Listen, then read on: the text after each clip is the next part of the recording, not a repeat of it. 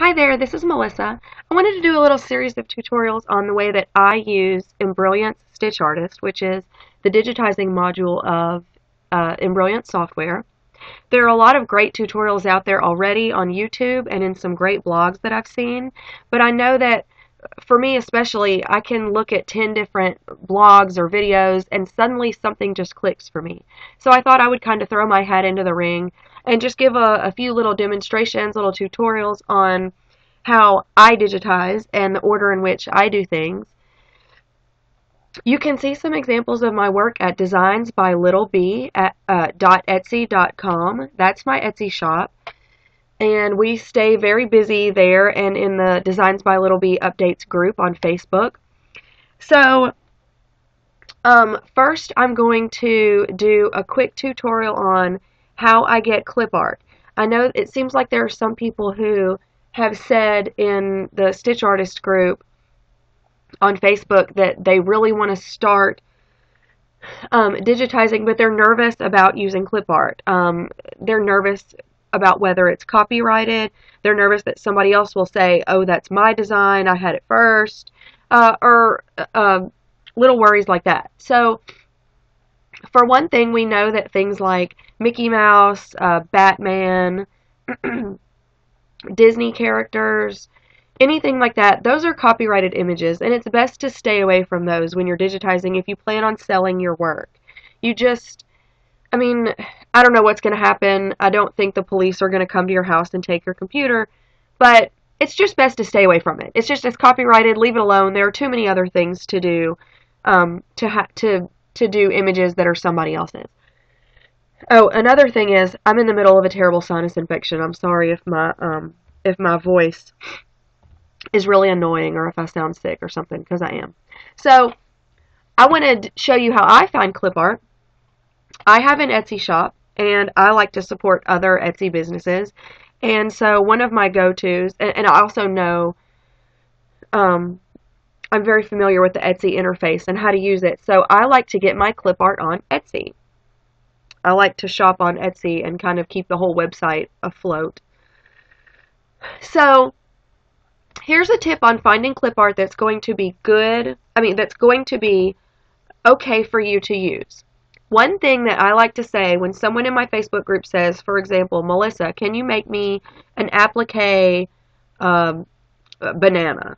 I say, I can make anything as long as there's clip art available that's legal for me to use. If I pay for it, if it's free, whatever, you just want to make sure that it's okay for you to use.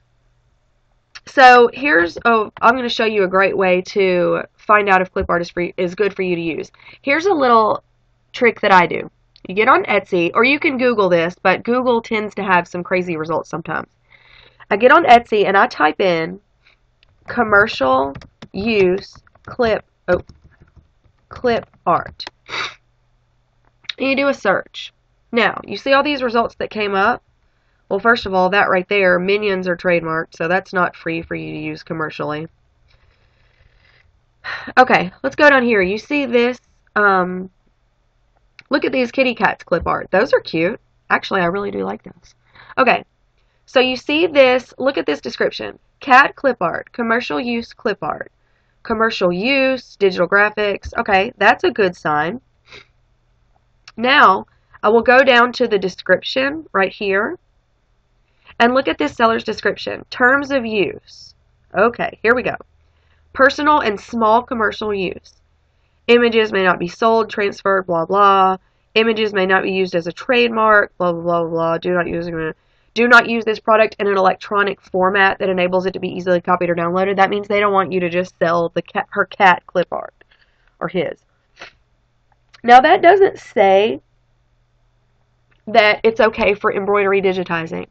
But if it were me, I would go ahead and use it because they say small commercial use. And some clip artists, I think, they don't know, they may not know what embroidery digitizing is, so they're not saying it's okay or it's not okay. If it doesn't say it's okay, I go ahead and use it. They can always come back to your account and say, well, I didn't want you to use it for digitizing, but I go by the the old saying, I'd rather ask for forgiveness than permission.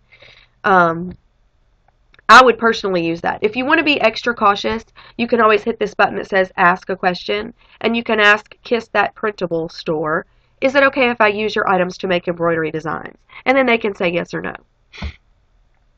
If you click on the store name, go down here to policies on the left side of their page. And we're going to look at, well, they still don't have much information. Doesn't say if it's okay, yes or no. Let me find one that says specifically that you can use their, I think this one does. Yes, okay. This store, you see these little fishes? This is Daily Art Hub. I love this one. They say terms of use. Blah, blah, blah, blah, blah. Right here it says embroidery. There you go. So you know that it's okay for you to use it for embroidery. Now that's what I do. That's where I'm going to end there. It's really easy to get clip art. Of course, anything you draw yourself, you can take a picture of it with your cell phone. I do that all the time, and then email it to yourself and upload it into StitchArtist. And you can make things out of something you've drawn by hand. And of course, that's okay for you to use because it's yours. But if you don't have the time or you're just not artistic, please don't be afraid to start using StitchArtist because you're afraid of clip art. It's really not scary.